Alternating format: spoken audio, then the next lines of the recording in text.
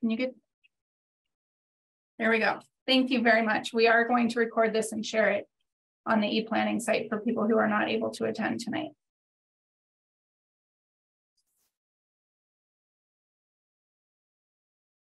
And Zach, would you like to introduce yourself? Yeah, this is Zach Reichold. I'm the Lower Potomac Field Station Manager. Great. Thank you so much, Stephanie. Are you ready to start your presentation? I sure am. Again, thanks to everyone for joining us today for the informational presentation.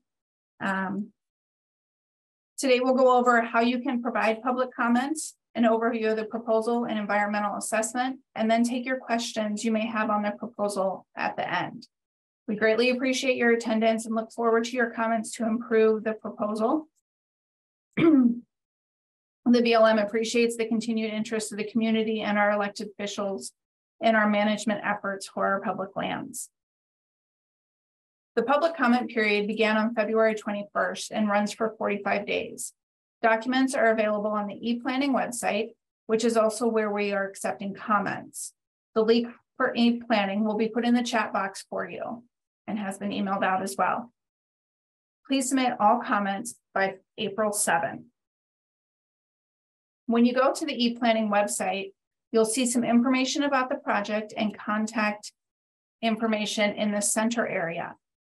On the left-hand side, you can access the environmental assessment where it says documents and submit comments where it says participate now. When you click on participate now, it takes you to another screen where you will again click the participate now button. That will take you to the screen where you submit comments. You can put them in the first box or upload a file with your comments if you have a document. There is also a place to include your contact information. Once you have filled out your comments, you can preview, then submit your comments. Please note, when you submit comments, including your personal information, the BLM may not be able to withhold this information. When you submit comments, please focus on the issues within this proposal. The BLM will review all comments and consider and respond to substantive comments in the next version of the environmental assessment. Changes will then be incorporated also into the environmental assessment. Substantive comments, which are the ones that are most helpful for us, do the following. Question with a reasonable basis the accuracy of information in the draft. Question the adequacy, methodology, or assumptions in the draft. Present new information. Present reasonable alternatives other than those currently analyzed, or cause changes or revisions in more of the alternative in the draft.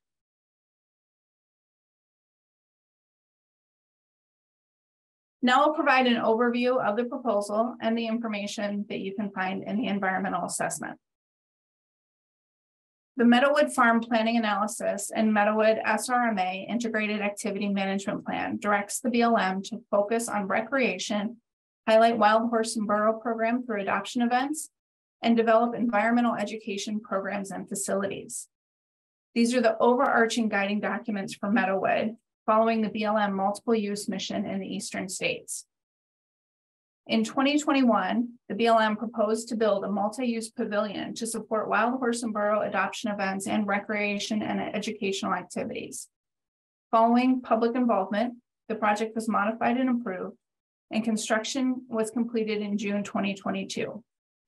The BLM is now moving into the additional measures that are needed to make this a safe, accessible, and fully functional space. The need for BLM action is to address maintenance and safety issues with the parking lot, install utility services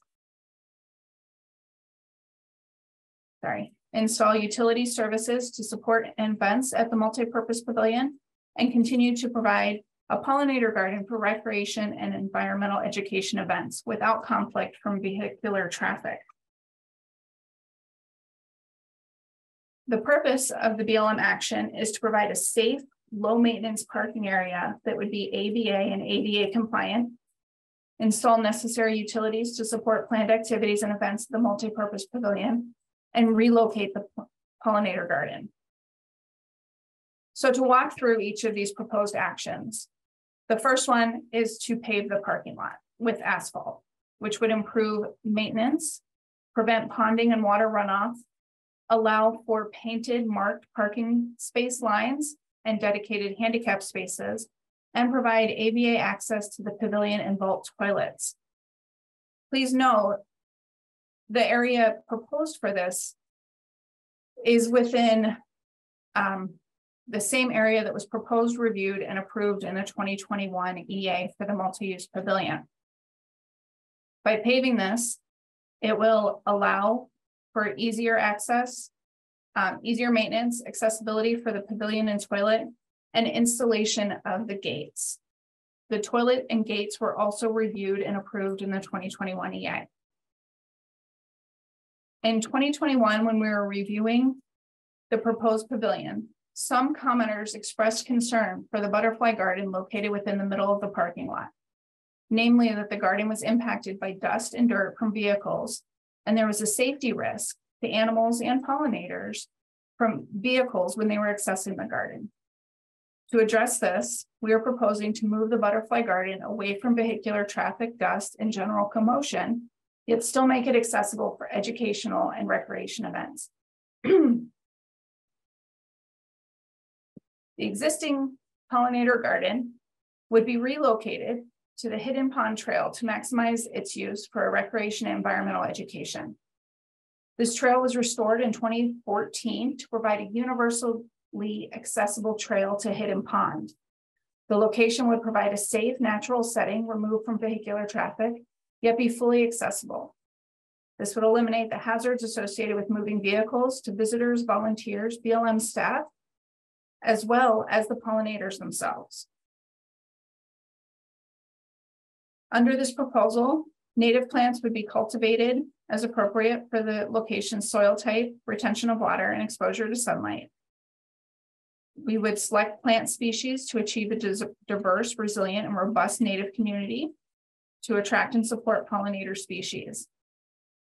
We would take measures to transplant and replant the current native plant garden at the new location, as well as moving the existing interpretive signage. We did consider keeping or relocating the garden in Mustang Loop, but after consideration did not feel that this would meet the purpose of providing a safe, accessible area without conflicts from vehicles. This map shows the current location of the butterfly garden at Mustang Loop and the proposed location along the Hidden Pond Trail off Belmont Road. This map shows the area closer up. Please note, with this new location, we will be able to equal and in the future expand the extent of the pollinator garden. The last action proposed under this environmental assessment is the installation of utilities. Electrical utilities would either be connected above the ground or trenched below the ground from an existing pole along Gunston Road to a corner of the multi-use pavilion. Security lights would be attached to the electrical utility. When we reviewed and approved the pavilion, we approved solar security lighting, which would, and we feel that the electrical power security lighting is more reliable, and so is a better option for us. Electrical outlets would be installed for BLM use during events and would be controlled by a key lock electrical box. The security lighting, just as it was approved in 2021, would be positioned downward rather than toward the sky, be motion activated, and have orange colored lights to minimize light pollution, consistent with the 2021 decision. Water utilities would be connected from a main water line along Gunston Road to a key locked spigots at the multipurpose pavilion. Trenching for water utilities would occur within BLM lands from Gunston Road to the Multipurpose Pavilion. Trench will be placed 6 inches below the frost line, and electrical will be placed according to the utility specifications. When the BLM completes environmental reviews, we identify the affected environment and potential impacts to it. The BLM interdisciplinary team reviewed this proposal and identified one issue for detailed analysis. How would paving the parking lot, installing utilities, and relocating the pollinator garden impact the use of Mustang Loop? The environmental assessment provides details identifying that the proposed action would improve use and access for visitors. We completed the required consultation on this project, including with the U.S. Fish and Wildlife Service on endangered species, the Virginia Historic Preservation Office, and tribal nations. No effects or concerns were identified. So now we'll open it up to your questions on the proposal. Please note we are not recording comments during this meeting, but do encourage your comments through the e-planning website. Please raise your hand or enter a question in the chat box if you would like to ask a question. Do we have any questions so far? Okay, we've got a question from Maria. Maria says, thank you for being here. What are the safety concerns of the existing parking lot that were considered when deciding to add a paved option? How large of a space is the proposed parking spot in acres? And has the handicapped accessible area at Hidden Pond had any updates or upkeep since 2014? So the first question, Stephanie, for you and Zach are, what are the safety concerns of the existing parking lot that were considered when deciding to add a paved option? I'll speak first and then allow Zach to add anything if you would like. I think the biggest thing is being able to maintain the paved parking lot and add additional features and for safety. For instance, there aren't big ruts occurring there as it would with gravel. And it also allows us to more easily put up the gates and other safety features. As for the space of the proposed parking area, it's 2.1 acres. That's what it was in 2021, and that is what we're looking at here. And Zach, I'll let you speak to anything additional there or about the Hidden Pond area. Okay, thank you, Stephanie. So one of the other things that we have is that when we have rain events in that parking area, it is gravel, and it does attract individuals with their vehicles that like to come in and I guess we call it spin brodies, but spin around circles in the parking area and throw the gravel around. It's caused a number of accidents where individuals have hit both the pollinator garden and the ballards that are in the parking area. It does pond water in some of the ruts, and it's a considerable amount of essentially maintenance on our part, but it also makes for a slick walking surface at times in the mud. And so we'd like to try and eliminate that. Did I answer your question?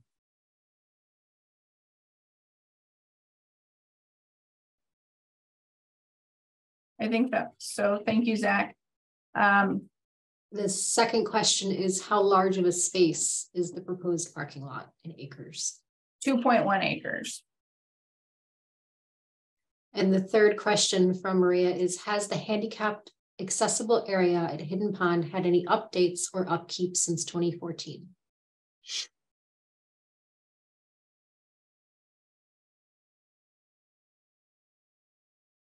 Zach, do you have any updates on the handicapped accessible area at Hidden Pond? So we haven't made any updates per se to the Hidden Pond parking area, although there are potential future actions to look at potentially upgrading and putting down a better surface. But we are going to go in and put down additional gravel and compact it so that it's easier for individuals to access the accessible trail that's there. It's the kind of rubbery, spongy trail that you walk on. It's approximately 3/4 of a mile, I believe, that loops by the hidden pond, fishing pond.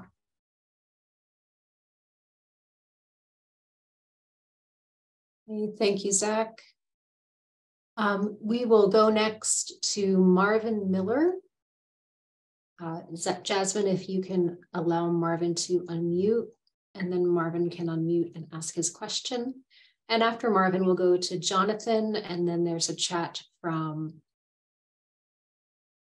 Stephanie in the chat box, and we'll go to Stephanie after Jonathan. So Marvin, are you on? I hope I am. I have two questions. Okay. One is, have you looked at a pervious surface for the parking lot so that the water goes through the surface? I'm aware that they are used in some warehouses for tractor trailer trucks, so they should be able to handle regular vehicle traffic, and they are more environmental friendly. And the second question is, what is the analysis that led to the conclusion that solar would not be sufficiently reliable for security with adequate batteries at this facility? And thank you. Thank you for the questions and comment, Marvin. Thank you for the information, comment about using a different alternative besides asphalt. I hope that you can submit that into e-planning so that we can take a look at that in detail when we do our comment analysis. As for the solar, it's not that solar wouldn't work. It's that we have envisioned having electricity out there since the beginning. And we believe that solar, while it will work, the electrical utility hopefully will provide a more reliable option for security lighting. We can also, look at having a solar backup or something like that. But again, those are great comments, and please submit them in e-planning so that we can get those looked at in detail. Thank you, Marvin. And Jonathan Kiel, you're up next. You're currently on mute. If you can unmute yourself. I have unmuted myself. Can I be heard? You can be heard. Okay. I'd like to second the comments that Marvin had made. That one of my primary comments has to do with the parking lot. And I think a permeable surface would serve both BLM and the community much better. I live on Harley Road. I had some problems with the entire project from the beginning because of how it would change the nature of the area. Moving the pollinator garden removes what is basically a jewel in our community, because we frequently go through the park and can enjoy the pollinator garden. Moving it over to the hidden pond basically leaves us without it. That's a problem. Part of the reason for moving it seems to be because BLM's design of the parking lot would harm it. If we used a permeable surface, and I have some suggestions in terms of how you may want to look at that. The reason for a 2+ acre parking lot is because a couple of times a year there will be big programs with lots of vehicles. But the majority of the time, the small parking lot that's currently there is of adequate size. My suggestion is to use a permeable surface and to break the parking lot up into the normal day-to-day use, and then the larger area, which would normally be closed, can be opened when a reservation and permitting is done and the larger project is happening. That would also give BLM the opportunity to section off so they could actually rotate the regular parking area to do maintenance as is needed in other areas. And the parking lot could be designed to discourage the kind of wheel spinning that Zach was mentioning. So, Mr. Kiel, the whole idea of a 2-acre asphalt pad is very, very troubling, because first of all, as an attractive nuisance, we're going to end up skateboarders. Mr. Keel, do you have a question? Well, yeah, I mean, have you given adequate consideration to alternatives to a 2-acre parking lot? Okay, that really changes the nature of the area. And we could serve much better, probably actually be cheaper for BLM to use a permeable surface, divide it so that large portions of it are not accessible on regular days when there's only a dozen or 2 dozen cars there, but that could be open. The other aspect of an asphalt parking lot is that is actually dangerous to the horses that you're inviting in. Asphalt is a very poor surface for horses. Thank you very much, Jonathan. Really appreciate your comments here. And again, please submit them to us through the e-planning website so that we can take a detailed look at those and improve the proposal. I have one other comment I would like to make. For those of us that are your neighbors that live right in the area, we've had some discussions, but the community feels very left out of the process. It would seem to me you reached out to tribes, apparently, and they didn't have any comment because there really are no tribes here, but some outreach to the immediate community to have a sit down and discussion about what would be better for the community as a partner and a neighbor with BLM. I'm very disappointed that this was again dropped in our lap, and we feel the need to defend the community's environment from what BLM seems to be doing without any consideration for the people who actually live here. So thank you, Jonathan. We are actually having this meeting today to reach out to the community. We have a 45-day public comment period, and we are trying very hard to get your feedback on it. Let's move on and see if we have any more questions. Again, a reminder that we are not documenting the comments coming in here. We encourage you, please, to submit your documents through e-planning so that we can get that incorporated. Thank you. Our next question comes from Stephanie Calabrese. Is the butterfly garden only going to be accessible by walking to Hidden Pond, or is there another easier path that will be installed? So as Zach mentioned earlier, the entire trail there is, I think it's 0.75 miles. We can look at the exact location of where we're planning to put the butterfly garden there to try to move it closer, but it is intended to be away from the parking lot. Okay, and Stephanie had a second question. Will there be increased monitoring with these changes or more police presence? So again, this is just a proposal. If that's something you would like us to consider looking at, we are, as always, trying to work closer with the local police and get increased monitoring out there. Our next question is from John Passor. How will you address the attractive nuisance problem of a large paved area? Skateboarders, four-wheelers, automobiles, etc. pose particular problems. So thank you for that question. That's another thing that would be great to get submitted as a comment so that we could get it incorporated. We feel like having the parking lot hardened will help with putting up security gates. But that is the primary thing we're looking at there now.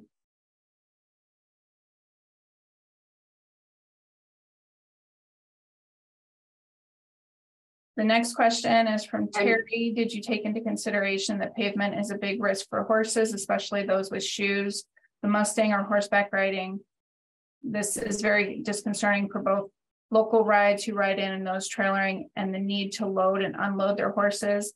That is already a comment we have received and are starting to look into. So thank you very much, whoever submitted that comment, and we appreciate anyone else who submits that comment to us through e-planning. And the next question is from R. McCarter. How many vehicles will the parking lot hold? Zach, do you know how many vehicles the parking lot is intended for offhand?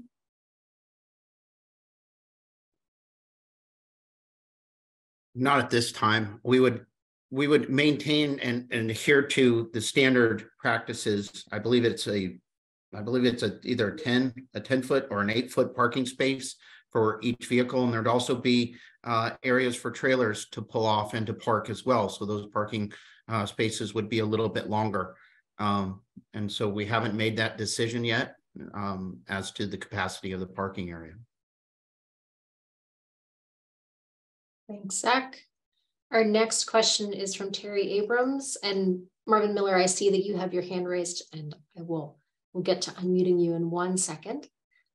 Terry Abrams said, sorry, meant to say this Mustang Trailhead is very popular for horseback riding, and it is very disconcerting and a danger for both local riders who ride in and those trailering and need to load and unload their horses to have to do so on pavement. So that was a follow-up from the previous question. Are there any points you want to clarify, Stephanie? No, thank you for the comment.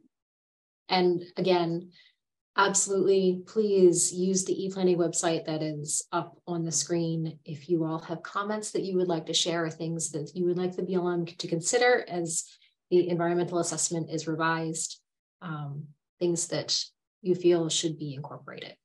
So we're going to go to Marvin Miller for another question from Mr. Miller. Jasmine, can you please unmute him? Mr. Miller. You raised another question when you mentioned security gates. And since the park is generally closed from dusk till dawn, and vehicles, kids running around playing games on the parking lot at night would be an issue. Do you have contemplated in your security gates a timed way that they are open and closed with the sunlight and sunset? Is that something that you've considered? That is something we've been considering. I'm looking at the questions. There's a couple of questions on the security gate, so I'm just going to scroll back. You can see the screen here. These are the 2 gates that were proposed in the 2021 when we proposed the pavilion and the associated increased parking with it. These are the 2 areas we are looking at putting up the gates. We would like to have them closed in when the park is closed. For security is the goal. We have not yet looked into the options of whether or not that will be manual or if there'll be some type of electrical way to do that. We would look to other parks and facilities and how they use control points of that nature. But I can imagine something similar to what you would see at rental car places or something like that could be an option where it allows access during certain parts of the day, and then it locks and it has, some sort of barrier or spikes that would prohibit individuals from coming in at certain periods, but allow them to leave. But that's just off the top of my head. But we would look at other similar parks and areas that have security gates and look at how they do it. The next written question we have is from James Martin. What were the factors cited in determining that Belmont Road was a better location for the pollinator garden? There are several factors that would mitigate against the new location. The Belmont Road location has a much smaller parking lot. B, it would put the garden on the tree line rather than in currently brightly sunlit area. C, it would put a garden that currently contains milkweed in the area for which you have just chemically eradicated milkweed for the safety of the case on horses. Thank you very much for that comment. We encourage you to copy and paste that right into e-planning, and we will take a look at it in our analysis. And I think we've addressed the next question about what will stop folks from using the pavilion whenever they wish. Stephanie and Zach covered the use of the gate. There's hopefully the area will not be lit up and the pavilion will not be used after, say, 6 p.m. So just to clarify that as a question, Stephanie, do you want to go over again the lighting plan and the hours of operation, or if those have been considered? So the lighting is proposed to be security lighting. It will be downward facing. It will be motion activated, and it will be orange colored. And the area will continue under its current open hours, which I believe is sun up to sundown.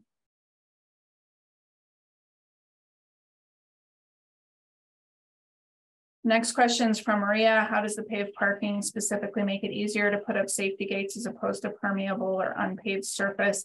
I think the biggest concern, I'm not an engineer, but I think the biggest concern is gravel and other debris getting in the way of the moving pieces of the gates. Nancy, you asked about where exactly the gate access will be located. We have the map up now. Jonathan asked, given the security concerns, will BLM consider including security cameras for the area? They will need to be monitored so there can be a response when illegal activities occur. Is BLM aware of the extensive use of hidden pond area that is going on by the U.S. Army?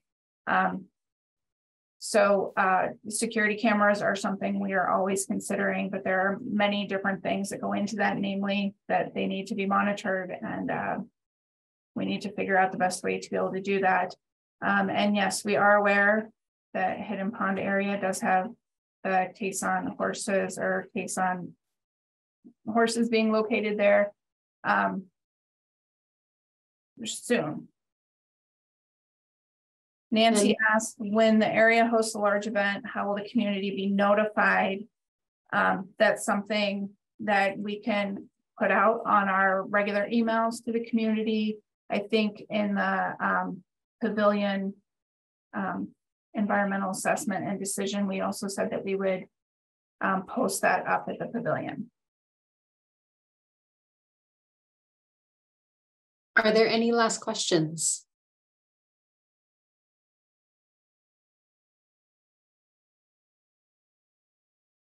Remember, you can either raise your hand in Zoom, or you can add a question in the chat. If you have a comment, you can submit the comments on the BLM e-planning website. The next question is, what about restrictions on noise, music, etc.?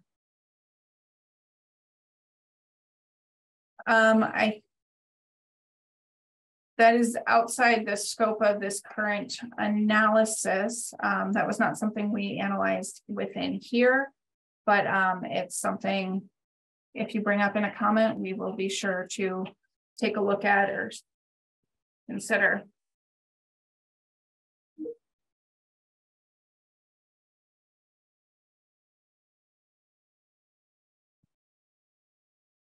Can someone please post the e-planning link in the chat so that everyone can see that?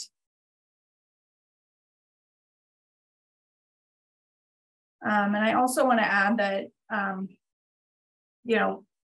everyone pretty much has my phone number and email address. You're always welcome to reach out to me or Zach, and everyone knows where to contact him as well with questions or concerns. We appreciate the community. We know that you're heavily involved and invested in this site, and that's why we're reaching out to you. We don't have funding.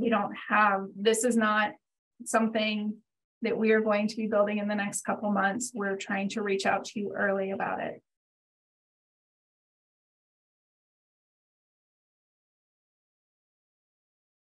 Okay, and if you would like to see it, the e-planning link is in the chat. So that is available, and you can click on that directly and it'll take you to the e-planning project site and put your comments in there. And all comments are examined as part of the NEPA process. Any other questions for us today? We appreciate the feedback we heard today. Reminder that the comment period does end on April 7th. And if you have additional questions, please feel free to reach out to me or Zach. about this proposal or anything at Lower Potomac, and we'll be sure to continue to keep you updated as things arise there.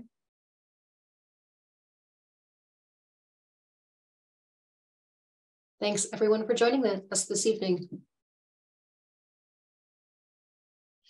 Have a good night.